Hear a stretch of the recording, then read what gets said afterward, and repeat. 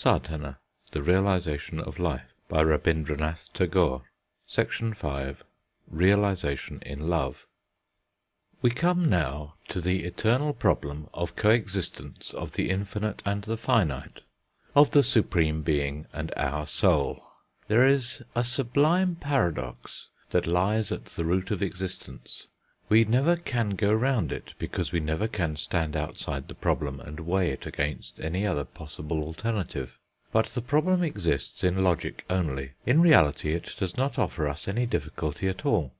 Logically speaking, the distance between 2 points, however near, may be said to be infinite, because it is infinitely divisible. But we do cross the infinite at every step, and meet the eternal in every second. Therefore some of our philosophers say there is no such thing as finitude. It is but a maya, an illusion. The real is the infinite, and it is only maya, the unreality, which causes the appearance of the finite. But the word maya is a mere name. It is no explanation. It is merely saying that with truth there is this appearance which is the opposite of truth. But how they come to exist at one and the same time is incomprehensible. We have what we call in Sanskrit dvandva, a series of opposites in creation, such as the positive pole and the negative, the centripetal force and the centrifugal, attraction and repulsion. These are also mere names. They are no explanations. They are only different ways of asserting that the world in its essence is a reconciliation of pairs of opposing forces. These forces, like the left and the right hands of the Creator, are acting in absolute harmony, yet acting from opposite directions. There is a bond of harmony between our 2 eyes, which makes them act in unison. Likewise, there is an unbreakable continuity of relation in the physical world between heat and cold, light and darkness, motion and rest, as between the bass and treble notes of a piano. That is why these opposites do not bring confusion in the universe, but harmony. If creation were but a chaos, we should have to imagine the 2 opposing principles as trying to get the better of each other. But the universe is not under martial law, arbitrary and provisional. Here we find no force which can run amok, or go on indefinitely in its wild road like an exiled outlaw, breaking all harmony with its surroundings. Each force, on the contrary, has to come back in a curved line to its equilibrium. Waves rise, each to its individual height, in a seeming attitude of unrelenting competition, but only up to a certain point, and thus we know of the great repose of the sea, to which they are all related, and to which they must all return in a rhythm which is marvellously beautiful. In fact, these undulations and vibrations, these risings and fallings, are not due to the erratic contortions of disparate bodies. They are a rhythmic dance. Rhythm never can be born of the haphazard struggle of combat. Its underlying principle must be unity, not opposition. This principle of unity is the mystery of all mysteries. The existence of a duality at once raises a question in our minds, and we seek its solution in the one. When at last we find a relation between these 2, and thereby see them as one in essence, we feel that we have come to the truth, and then we give utterance to this most startling of all paradoxes, that the one appears as many, that the appearance is the opposite of truth, and yet is inseparably related to it. Curiously enough, there are men who lose that feeling of mystery which is at the root of all our delights, when they discover the uniformity of law among the diversity of nature. As if gravitation is not more of a mystery than the fall of an apple, as if the evolution from one scale of being to the other is not something which is even more shy of explanation than a succession of creations. The trouble is that we very often stop at such a law as if it were the final end of our search, and then we find that it does not even begin to emancipate our spirit. It only gives satisfaction to our intellect, and as it does not appeal to our whole being, it only deadens in us the sense of the infinite. A great poem, when analysed, is a set of detached sounds. The reader who finds out the meaning, which is the inner medium that connects these outer sounds, discovers a perfect law all through, which is never violated in the least, the law of the evolution of ideas, the law of the music and the form. But law in itself is a limit. It only shows that whatever is can never be otherwise. When a man is exclusively occupied with the search for the links of causality, his mind succumbs to the tyranny of law in escaping from the tyranny of fact. In learning a language, when from mere words we reach the laws of words, we have gained a great deal. But if we stop at that point, and only concern ourselves with the marvels of the formation of a language, seeking the hidden reason for all its apparent caprices, we do not reach the end. For grammar is not literature, prosody is not a poem. When we come to literature, we find that though it conforms to rules of grammar, it is yet a thing of joy. It is freedom itself. The beauty of a poem is bound by strict laws, yet it transcends them. The laws are its wings. They do not keep it weighed down, they carry it to freedom. Its form is in law, but its spirit is in beauty.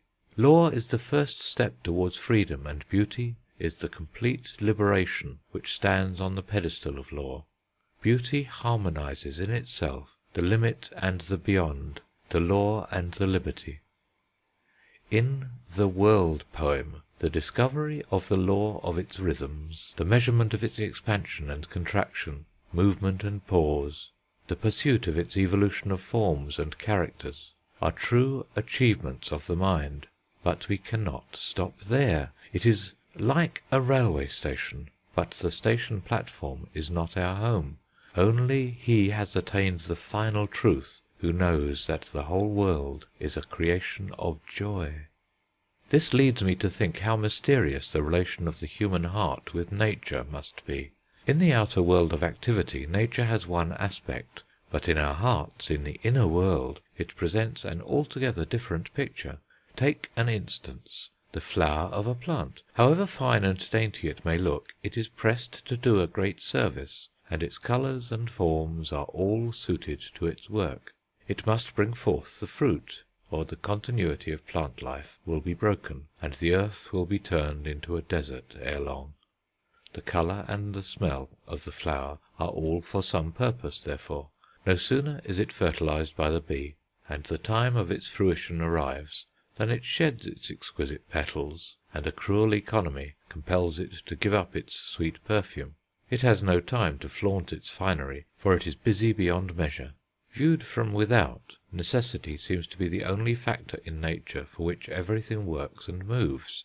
There the bud develops into the flower into the fruit into the seed into a new plant again, and so forth, the chain of activity running on unbroken. Should there crop up any disturbance or impediment, no excuse would be accepted, and the unfortunate thing thus choked in its movement would at once be labelled as rejected, and be bound to die and disappear post-haste.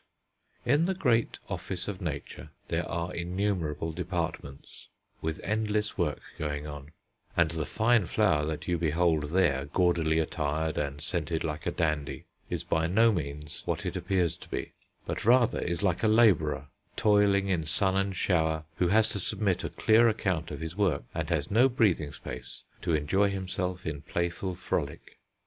But when this same flower enters the heart of men, its aspect of busy practicality is gone, and it becomes the very emblem of leisure and repose. The same object that is the embodiment of endless activity without is the perfect expression of beauty and peace within. Science here warns us that we are mistaken, that the purpose of a flower is nothing but what is outwardly manifested, and that the relation of beauty and sweetness, which we think it bears to us, is all our own making, gratuitous and imaginary. But our heart replies that we are not in the least mistaken. In the sphere of nature, the flower carries with it a certificate which recommends it as having immense capacity for doing useful work, but it brings an altogether different letter of introduction when it knocks at the door of our hearts. Beauty becomes its only qualification. At one place it comes as a slave, and at another as a free thing. How then should we give credit to its first recommendation, and disbelieve the second one? That the flower has got its being in the unbroken chain of causation is true beyond doubt, but that is an outer truth. The inner truth is, verily, from the everlasting joy do all objects have their birth. A flower, therefore, has not its only function in nature, but has another great function to exercise in the mind of man. And what is that function? In nature its work is that of a servant, who has to make his appearance at appointed times, but in the heart of man it comes like a messenger from the king. In the Ramayana, when Sita, forcibly separated from her husband, was bewailing her evil fate in Ravana's golden palace, she was met by a messenger who brought with him a ring of her beloved Ramachandra himself. The very sight of it convinced Sita of the truth of tidings he bore. She was at once reassured that he came indeed from her beloved one, who had not forgotten her and was at hand to rescue her. Such a messenger is a flower from our great lover. Surrounded with the pomp and pageantry of worldliness, which may be linked to Ravana's golden city, we still live in exile, while the insolent spirit of worldly prosperity tempts us with allurements, and claims us as its bride. In the meantime the flower comes across with a message from the other shore, and whispers in our ears, "I am come, he has sent me. I am a messenger of the beautiful, the one whose soul is the bliss of love. This island of isolation has been bridged over by him, and he has not forgotten thee, and will rescue thee even now. He will draw thee unto him, and make thee his own. This illusion will not hold thee in thraldom for ever." If we happen to be awake, then, we question him. How are we to know that thou art come from him indeed? The messenger says, "Look, I have this ring from him. How lovely are its hues and charms!" Ah, doubtless it is his. Indeed it is our wedding ring. Now all else passes into oblivion. Only this sweet symbol of the touch of the eternal love fills us with a deep longing. We realize that the palace of gold where we are has nothing to do with us. Our deliverance is outside it, and there our love has its fruition and our life its fulfilment.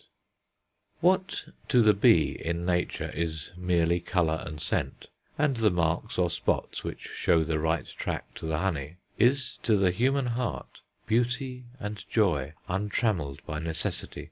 They bring a love letter to the heart, written in many-coloured inks. I was telling you, therefore, that however busy our active nature outwardly may be, she has a secret chamber within the heart, where she comes and goes freely, without any design whatsoever. There the fire of her workshop is transformed into lamps of a festival. The noise of her factory is heard like music. The iron chain of cause and effect sounds heavily outside in nature, but in the human heart its unalloyed delight seems to sound as it were like the golden strings of a harp. It indeed seems to be wonderful that nature has these two aspects at one and the same time, and so antithetical, one being of thraldom and the other of freedom. In the same form, sound, colour, and taste, two contrary notes are heard, one of necessity and the other of joy. Outwardly nature is busy and restless. Inwardly she is all silence and peace. She has toil on one side and leisure on the other. You see her bondage only when you see her from without, but within her heart is a limitless beauty.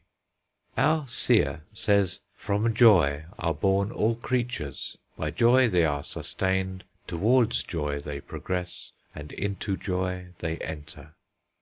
Not that he ignores law, or that his contemplation of this infinite joy is born of the intoxication produced by an indulgence in abstract thought. He fully recognizes the inexorable laws of nature, and says, "Fire burns for fear of him, that is, by his law. The sun shines by fear of him, and for fear of him the wind, the clouds, and death perform their offices." It is a reign of iron rule, ready to punish the least transgression. Yet the poet chants the glad song, "From joy are born all creatures. By joy they are sustained, towards joy they progress, and into joy they enter. The immortal being manifests himself in joy form. His manifestation in creation is out of his fullness of joy. It is the nature of this abounding joy to realize itself in form which is law. The joy which is without form must create, must translate itself into forms. The joy of the singer is expressed in the form of a song, that of the poet in the form of a poem. Man, in his role of a creator, is ever creating forms, and they come out of his abounding joy. This joy, whose other name is love, must by its very nature have duality for its realization. When the singer has his inspiration, he makes himself into two. He has within him his other self as the hearer, and the outside audience is merely an extension of this other self of his. The lover seeks his own other self in his beloved. It is the joy that creates this separation in order to realize through obstacles of union. The Amritam, the immortal bliss, has made himself into two. Our soul is the loved one, it is his other self. We are separate, but if this separation were absolute, then there would have been absolute misery and unmitigated evil in this world. Then from untruth we never could reach truth, and from sin we never could hope to attain purity of heart. Then all opposites would ever remain opposites, and we could never find a medium through which our differences could ever tend to meet. Then we could have no language, no understanding, no blending of hearts, no cooperation in life. But on the contrary, we find that the separateness of objects is in a fluid state. Their individualities are ever changing. They are meeting and merging into each other, till science itself is turning into metaphysics, matter losing its boundaries, and the definition of life becoming more and more indefinite. Yes, our individual soul has been separated from the Supreme Soul, but this has not been from alienation, but from the fullness of love. It is for that reason that untruths, sufferings, and evils are not at a standstill. The human soul can defy them, can overcome them, nay, can altogether transform them into new power and beauty.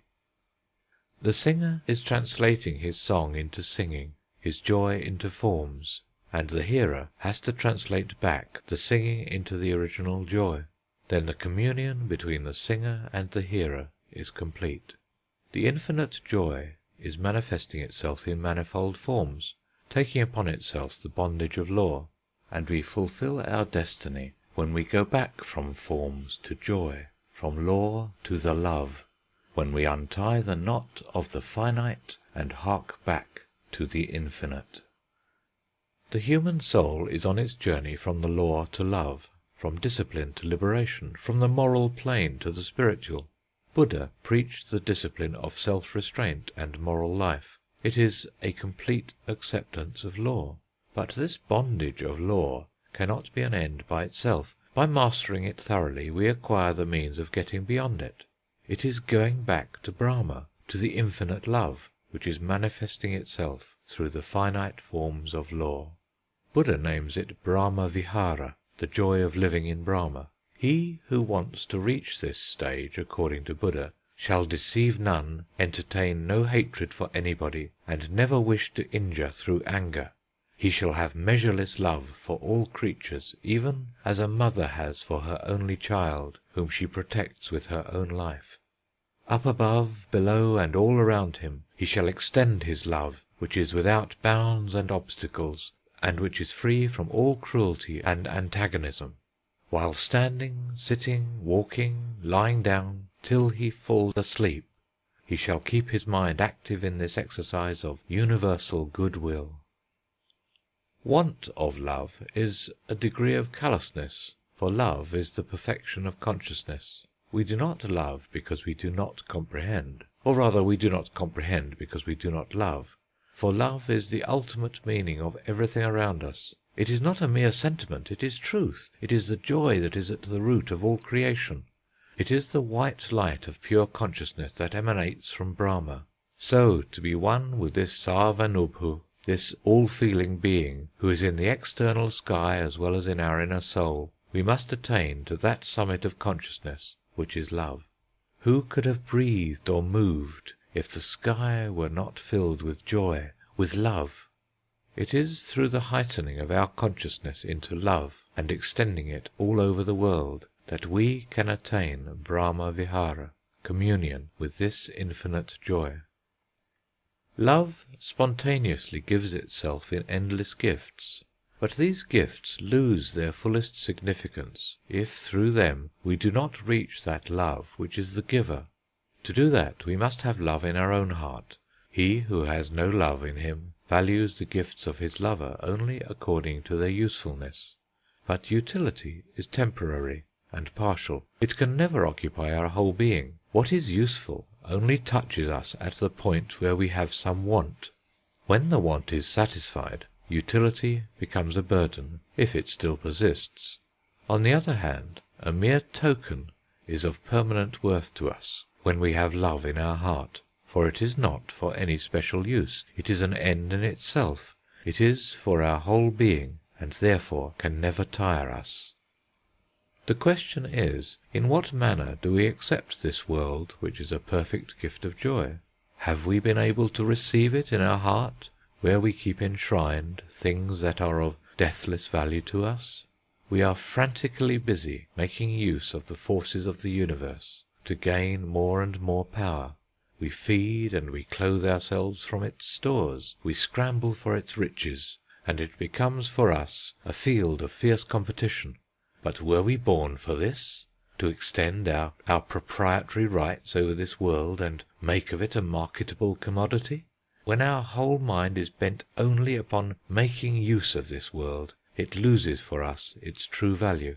We make it cheap by our sordid desires, and thus to the end of our days we only try to feed upon it, and miss its truth, just like the greedy child who tears leaves from a precious book and tries to swallow them. In the lands where cannibalism is prevalent, man looks upon man as his food. In such a country, civilization can never thrive, for there man loses his higher value, and is made common indeed. But there are other kinds of cannibalism, perhaps not so gross, but not less heinous, for which one need not travel far. In countries higher in the scale of civilization, we find sometimes man looked upon as a mere body, and he is bought and sold in the market by the price of his flesh only. And sometimes he gets his sole value from being useful. He is made into a machine, and is traded upon by the man of money to acquire for him more money. Thus our lust, our greed, our love of comfort result in cheapening man to his lowest value. It is self-deception on a large scale. Our desires blind us to the truth that there is in man, and this is the greatest wrong done by ourselves to our own soul. It deadens our consciousness, and is but a gradual method of spiritual suicide. It produces ugly sores in the body of civilization, gives rise to its hovels and brothels, its vindictive penal codes, its cruel prison systems, its organized method of exploiting foreign races to the extent of permanently injuring them by depriving them of the discipline of self-government and means of self-defense.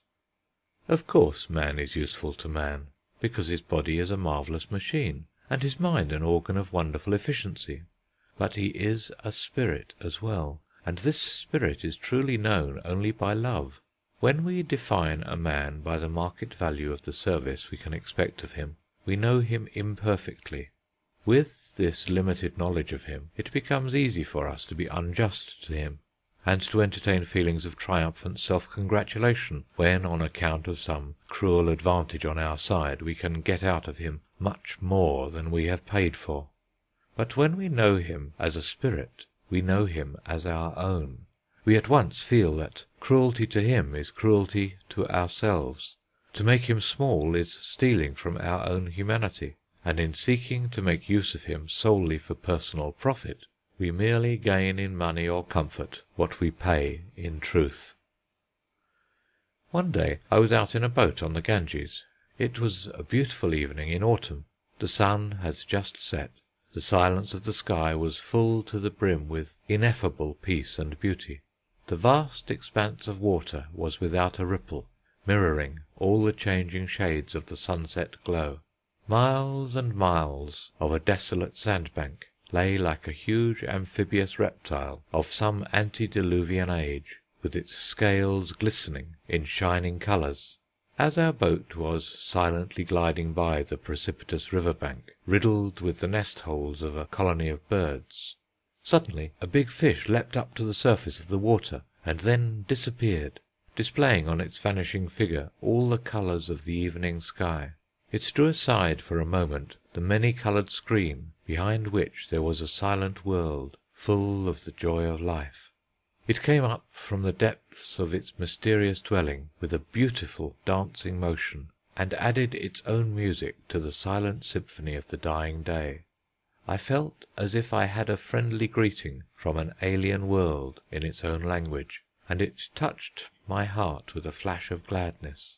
Then suddenly the man at the helm exclaimed with a distinct note of regret, "Ah, what a big fish!" It at once brought before his vision the picture of the fish caught and made ready for his supper.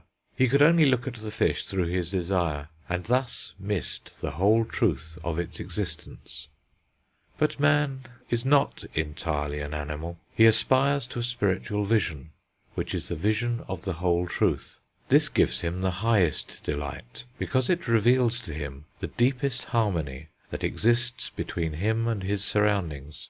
It is our desires that limit the scope of our self-realization, hinder our extension of consciousness, and give rise to sin, which is the innermost barrier that keeps us apart from our God, setting up disunion and the arrogance of exclusiveness. For sin is not one mere action, but it is an attitude of life which takes for granted that our goal is finite, that our self is the ultimate truth, and that we are not all essentially one, but exist each for his own separate individual existence. So, I repeat, we never can have a true view of man unless we have a love for him. Civilization must be judged and prized, not by the amount of power it has developed, but by how much it has evolved and given expression to, by its laws and institutions, the love of humanity.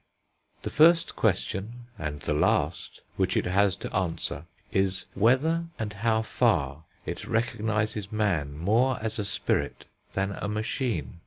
Whenever some ancient civilization fell into decay and died, it was owing to causes which produced callousness of heart, and led to the cheapening of man's worth. When either the state or some powerful group of men began to look upon the people as a mere instrument of their power, when, by compelling weaker races to slavery and trying to keep them down by every means, man struck at the foundation of his greatness, his own love of freedom and fair play. Civilization can never sustain itself upon cannibalism of any form, for that by which alone man is true can only be nourished by love and justice. As with man, so with this universe. When we look at the world through the veil of our desires, we make it small and narrow, and fail to perceive its full truth. Of course, it is obvious that the world serves us and fulfills our needs, but our relation to it does not end there. We are bound to it with a deeper and truer bond than that of necessity. Our soul is drawn to it. Our love of life is really our wish to continue our relation with this great world. This relation is one of love. We are glad that we are in it. We are attached to it with numberless threads which extend from this earth to the stars. Man foolishly tries to prove his superiority by imagining his radical separateness from what he calls his physical world, which, in his blind fanaticism, he sometimes goes to the extent of ignoring altogether, holding it as his direst enemy. Yet the more his knowledge progresses, the more it becomes difficult for man to establish this separateness, and all the imaginary boundaries he had set up around himself vanish one after another. Every time we lose some of our badges of absolute distinction, by which we conferred upon our humanity the right to hold itself apart from its surroundings, it gives us a shock of humiliation. But we have to submit to this, If we set up our pride on the path of our self-realization to create divisions and disunion, then it must, sooner or later, come under the wheels of truth, and be ground to dust. No, we are not burdened with some monstrous superiority, unmeaning in its singular abruptness. It would be utterly degrading for us to live in a world immeasurably less than ourselves in the quality of soul, just as it would be repulsive and degrading to be surrounded and served by a host of slaves, day and night, from birth to the moment of death. On the contrary, this world is our compeer, nay, we are one with it. Through our progress in science, the wholeness of the world and our oneness with it is becoming clearer to our mind. When this perception of the perfection of unity is not merely intellectual, when it opens out our whole being into a luminous consciousness of the All, then it becomes a radiant joy, an overspreading love. Our spirit finds its larger self in the whole world, and is filled with an absolute certainty that it is immortal. It dies 100 times in its enclosures of self, for separateness is doomed to die. It cannot be made eternal, but it never can die where it is one with the All, for there is its truth, its joy. When a man feels the rhythmic throb of the soul life of the whole world in his own soul, then is he free. Then he enters into the secret courting that goes on between this beautiful world bride, veiled with the veil of the many-coloured finiteness, and the Param Atman, the bridegroom, in his spotless white. Then he knows that he is the partaker of this gorgeous love festival, and he is the honoured guest at the feast of immortality. Then he understands the meaning of the seer poet who sings, "From love the world is born, by love it is sustained, towards love it moves, and into love it enters." In love all the contradictions of existence merge themselves and are lost. Only in love are unity and duality not at variance. Love must be one and two at the same time. Only love is motion and rest in one. Our heart ever changes its place till it finds love, and then it has its rest. But this rest itself is an intense form of activity, where utter quiescence and unceasing energy meet at the same point in love. In love, loss and gain are harmonized. In its balance sheet, credit and debit accounts are in the same column, and gifts are added to gains. In this wonderful festival of creation, this great ceremony of self-sacrifice of God, the lover constantly gives himself up to gain himself in love. Indeed, love is what brings together and inseparably connects both the act of abandoning and that of receiving. In love, at one of its poles you find the personal, and at the other the impersonal. At one you have the positive assertion, "Here I am," at the other the equally strong denial, "I am not." Without this ego, what is love? And again, with only this ego, how can love be possible? Bondage and liberation are not antagonistic in love, for love is most free and at the same time most bound. If God were absolutely free, there would be no creation. The infinite being has assumed unto himself the mystery of finitude, and in him who is love, the finite and the infinite are made one. Similarly, when we talk about the relative values of freedom and non-freedom, it becomes a mere play of words. It is not that we desire freedom alone, we want thraldom as well. It is the high function of love to welcome all limitations and to transcend them, for nothing is more independent than love, and where else, again, shall we find so much of dependence? In love, thraldom is as glorious as freedom. The Vaishnava religion has boldly declared that God has bound himself to man, and in that consists the greatest glory of human existence. In the spell of the wonderful rhythm of the finite, he fetters himself at every step, and thus gives his love out in music, in his most perfect lyrics of beauty. Beauty is his wooing of our heart. It can have no other purpose. It tells us everywhere that the display of power is not the ultimate meaning of creation.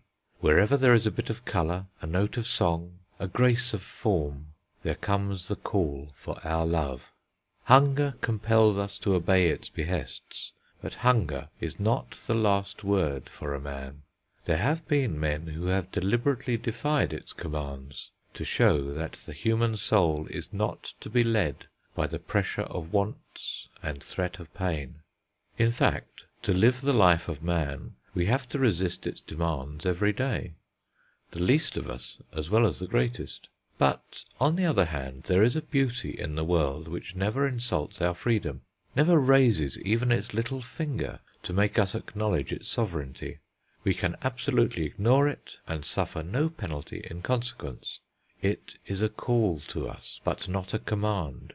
It seeks for love in us, and love can never be had by compulsion.